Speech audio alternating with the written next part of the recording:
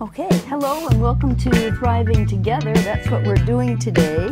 I'm your host, Susan Crowley, and my guest today is Gay Porter from the Explorers Lifelong Learning Institute in Salem. But before we get right to Gay, let me say a little bit about Thriving Together.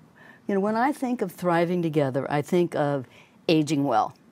And I think of what we know about what helps us age well. And there are just several things. You know, there's taking care of your physical health and moving, exercising. There's paying attention to your cognitive health. That requires blood to your brain from exercising. And, you know, it requires some things I think that we'll end up talking about today, you know, keeping your brain active doing things. You know, it's also about engaging and socializing and having connections with people. And it's about paying attention to your psychological health and having a healthy perspective about aging. So with that said, let's go ahead and talk, Gay, about the Explorers Institute. Tell us what it is. Explorers is a lifelong learning program affiliated with Salem State University. Our members are 50 years and older. And for us, the two most important parts of our program are learning new things, and the second part is learning together. Being with your peers, enjoying the socialization, enjoying being together, and celebrating our age. Great, great. And what kinds of courses, you know, would somebody find over there? We have a 2-semester program, one in September for the fall and one in March for the spring. We offer, this coming fall, we're going to offer 27 courses covering a wide variety of academics, from Plato to foreign languages, to lifestyle courses like wine tasting and classical music, poetry, and alternative medicine. Whatever subjects interest us, we seek to offer those courses. So, can you say a little bit about who teaches these courses? And we're an all-volunteer organization. We have one paid employee, and she's our office manager. Everyone else is a retiree, mostly, occasionally not. We always have one course or more a year presented by a Salem State professor who facilitates a course offering 6 other areas by other professors. Other than that, we're all retirees who still enjoy teaching, who still delve into our subject areas, and we love sharing what we know. Mm-hmm. And the learning together, I imagine there's variation in whether they're a lecture course or they're some kind of more of an interactive talking together kind of course. Some courses are discussion. Some are reading and discussion. Some are participatory, like we have a film course. In the film course, you watch the film at home. And as all people who love films know, they love to talk about them. So then the participants in that course come together with the presenter and they discuss the film that they have on tap for that session. Well, and what are some other popular courses that you're thinking that maybe they've been or they're coming in the fall? The history courses are always popular with people. The politics and the culture courses, culture of the United States, the politics of the United States, particularly this being an election year. People love to discuss politics. Well, and I imagine the people that come to the Institute get to know each other, and it's kind of a social thing as well? It is. Friendships are formed. Many courses have a break, give a 10-minute break, or people can sign up for as many as 8 courses per semester. And so if you have 2 courses in a day, chances are there's a lunch break.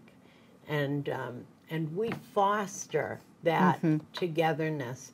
The people gather around tables and they discuss what they've just heard, or they talk about their daily lives, or they meet and greet. And what about, what's your facility like? And yeah, it's a little bit about that. Does that facilitate what you're talking about, the sitting around the table and talking together, or is that in classroom? We have a common area with about 7 or 8 tables for 4 or 5 people, and we have a small library, and we have 3 smaller classrooms and a larger lecture room that could seat up to 60. We have in-person courses. Depending upon the wants of the presenter. So some people prefer, or the course is designed so that it facilitates small group discussion, and they're only offered in person. Other courses, more on the lecture style, are offered in person and remoted out. And then on Fridays, we remote only. Those are courses that are only offered remotely. We have courses on Friday, usually about politics, and one very popular course is about the Supreme Court, controversial decisions of the Supreme Court. Do they ever get into arguments in those classes? Not so much. Not so much. Okay. Because they're really discussing not how the decisions will go, but what the decisions are. Sometimes in the current events class, that's when people of different points of view sometimes tough it out conversationally. Well, I imagine that spices things up a little bit. Of course, we're older, but we still maintain our opinions. Oh, good. And then you said you had 2 semesters. Do you do anything in the summer, or? Between semesters, we have 2 periods, of 2-month periods in January and February, and then again in July and August, when we offer once a week lectures, open to the public. They're an hour and a half. They are in person and remoted. And we offer them to our members, to prospective members, and to the general public, and sometimes for people who are a great distance from us, who are interested in those subject areas. Well, and how does one then find out what your course offerings are and how that all works? We publish catalogs, and there will be a new one coming out next month in July. And then we also publish one in January for the spring. You can request a catalog from our office at 10 Federal Street in Salem, or drop by, even better. We love it when people stop in to pick up a catalog and maybe pop into a course and see what it's like. It's a friendly atmosphere, and we welcome guests.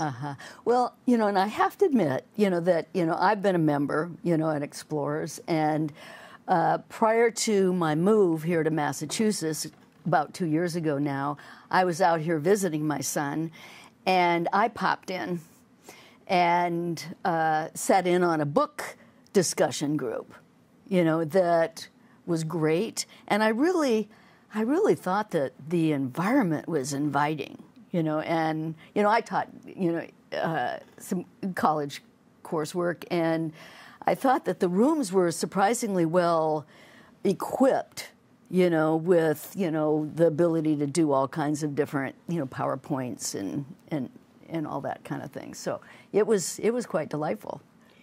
We try to welcome people in. I've been a member of Explorers for 14 or 15 years now, and I really joined because when I first retired, I was doing adjunct work for the university.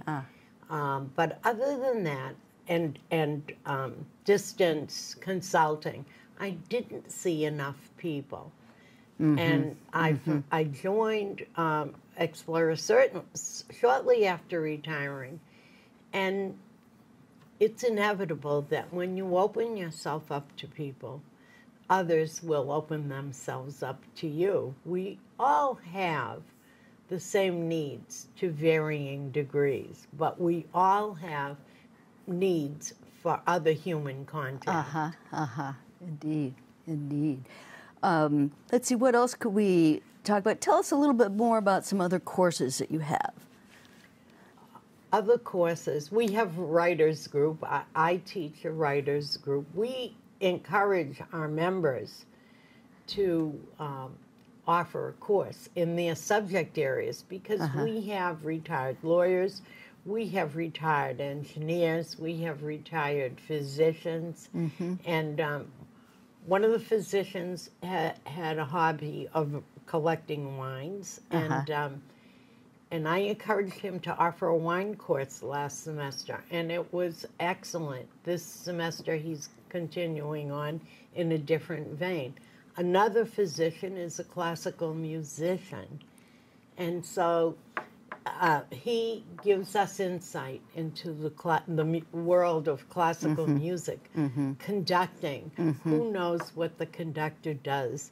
And so one of the most important things about being older is learning something new.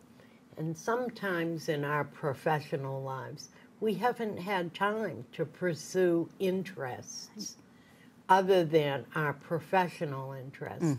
And that's where Explorers really flourishes, because you really get yourself,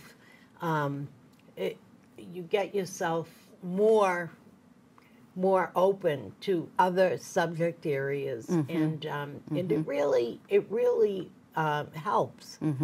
People tell me that once they become involved,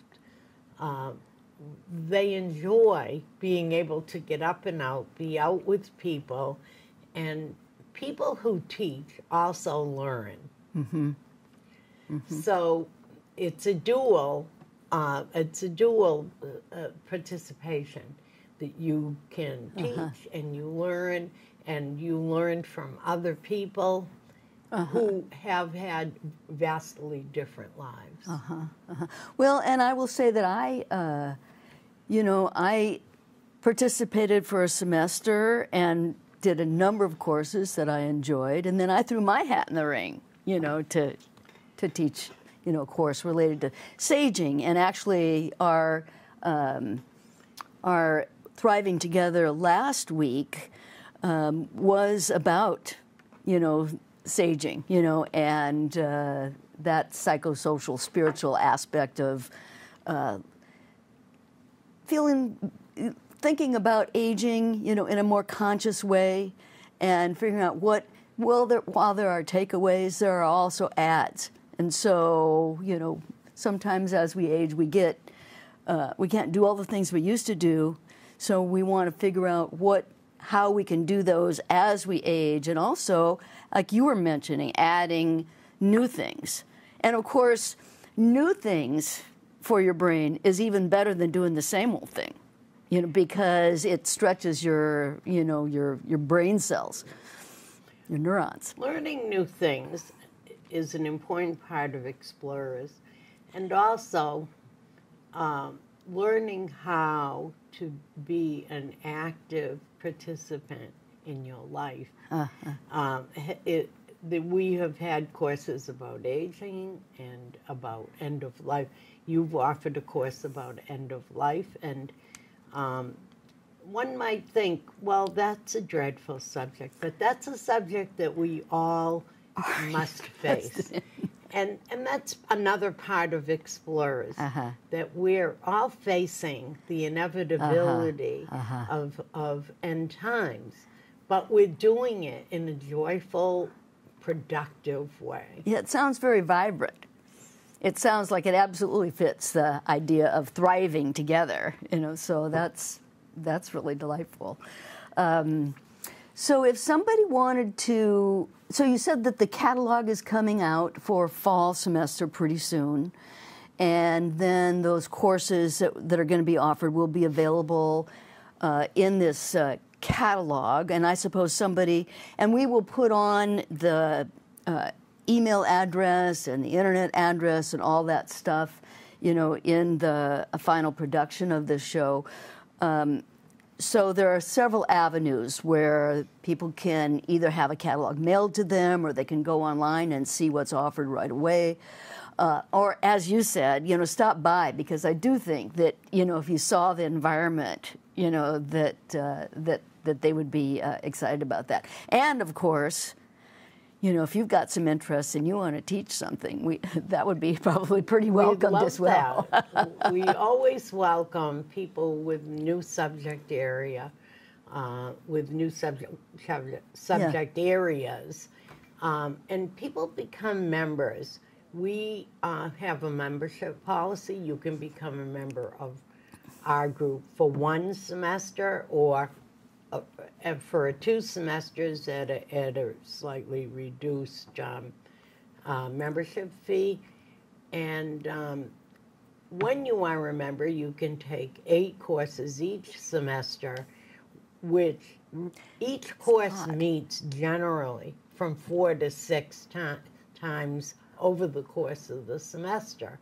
Although the writers group, the book group, the language classes all go the book group once a month, and that goes through the year. And the other classes that I mentioned, Spanish, and there are 2 Spanish classes, and the writers group, they go through the semester. But then there are a lot that are kind of 4 to 6 weeks, something like that. And so if you're heading south for the winter, you could attend classes. You could find something that would be interesting from, when does the semester start? Is it September and then in March? September and March, okay. And if you're heading south, you can remote courses as well. We have people snowbirds, who do that. And of course, the intersessions are Wednesdays at 10 o'clock, every Wednesday during the summer months of July and August, and then in the winter months of January and February, every Wednesday, a different topic. And that's the one that people who are interested in checking out, Explorers, and it's open to the public. Yes, it is. And so it's a matter of getting so is that on Zoom? Those are all. There is one class on our current schedule that will only be remoted, but all others are in person and remote, simulcast. Okay. Remote. Okay. But the intercession ones, are those all remote? They're simulcast, in person. Oh, there's and some in remote. person. Yeah. Okay. All right. Well, very good. Okay. Let's see. What else should people know about Explorers? Do you do any excursions? No, not currently. But in this past year and last 2 years, we have sponsored 3 classical music concerts at Salem State Recital Hall, free to the public, where we've brought in musicians from the Boston Philharmonics to do chamber music, classical concerts. And we have collaborated with other community organizations, the Community Center in Marblehead, the Swampscott Senior Center, and now we're working on a new collaboration with a lifelong learning group in Dorchester, England. Oh my! Well, say a little bit more about that. How did that come about? That came about when one of our members traveled to England and asked to participate in their meetings, their class meetings. And so I invited them, the director of their group, to be a guest in some of our meetings. And so it has fostered a relationship. Oh, that's great.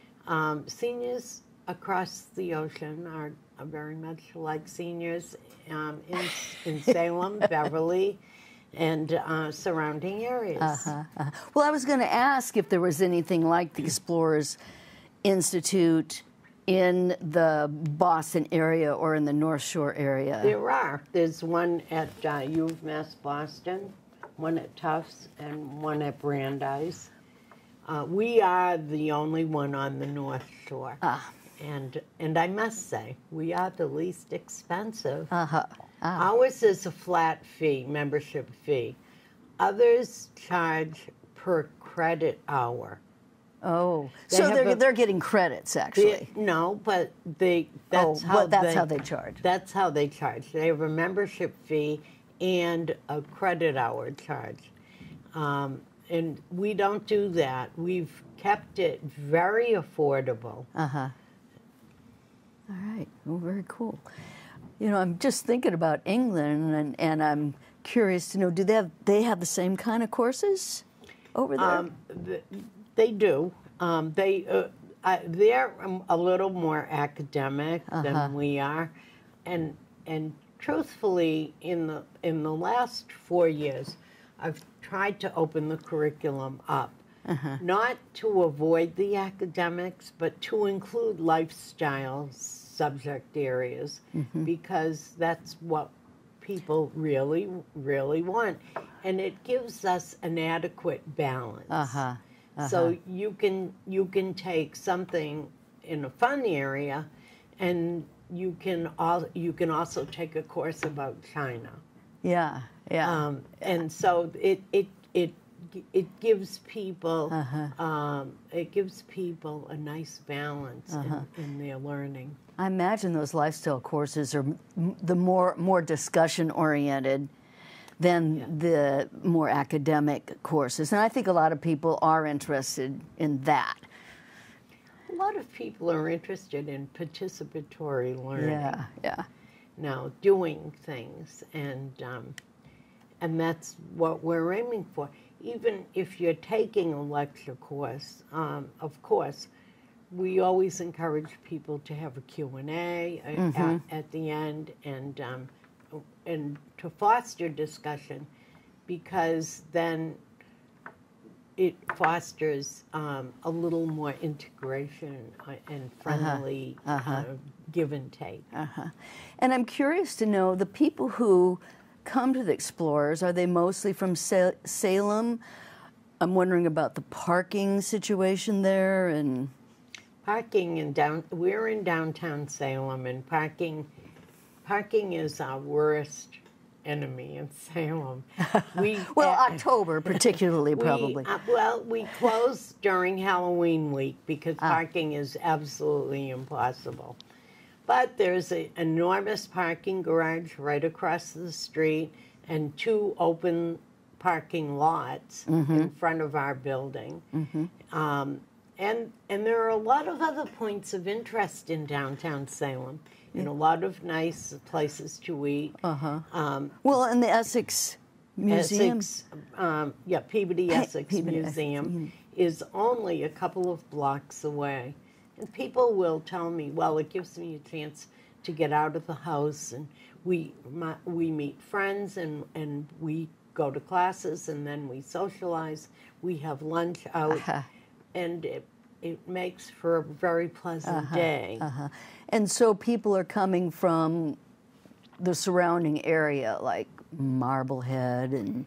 People from Marblehead, Swampscott, but we have people who come from Gloucester, Salisbury, New Hampshire. We have several members who drive down from New Hampshire every week. Peabody, Salem, Beverly, Swampscott, Lynn, Marblehead. Those are our most prevalent communities. And about how many members do you typically have? I suppose it varies somewhat. Well, we've lost quite a lot through the pandemic years when we went all remote. But we're up a bit. We range about 350 members per year, and we're hoping to build. Oh, that sounds good. That sounds good. Well, I see we're getting close to the end of our time, so if we were going to recap here, I think one of the things I'd say is that the points you raised about the Explorers Lifelong Learning Institute is that it really does help meet those thriving together or aging well issues of supporting your brain health by challenging your health, by encouraging you to, think about new and different things. It meets the, kind of the need for getting involved, and having a social network that you can count on, and meeting new people. And so new opportunities come with meeting new people, and so those are good. Anything else you'd like to say about those items or others? I think learning new things and socializing, getting yourself up and out every day are just the most healthy aspects of the aging process. And while we can still do it, why not do it? Yeah. And I imagine that there are people at home who perhaps can't get out that are looking at those and to Zoom them, classes. we're bringing our world into their homes. There are people who belong to Explorers with whom I speak, or who are even active on our board, that I've never met in person because they're not able to leave their homes for various health reasons, usually. But we're friends. And how do they feel about their involvement with the Explorers? They all say thank goodness for it, particularly for people who went through the pandemic. It brought us together. And if people didn't feel a strong need to socialize before the pandemic, they certainly came through the pandemic with that reality. Wow. Well, that's good. It's good that you're there. It's a good offering. Gay, I want to thank you for coming in today and telling us about the Explorers Institute, and maybe we'll do this again sometime. Well, thank you for inviting me. Oh, you're welcome. All right, thank you. Goodbye, everybody.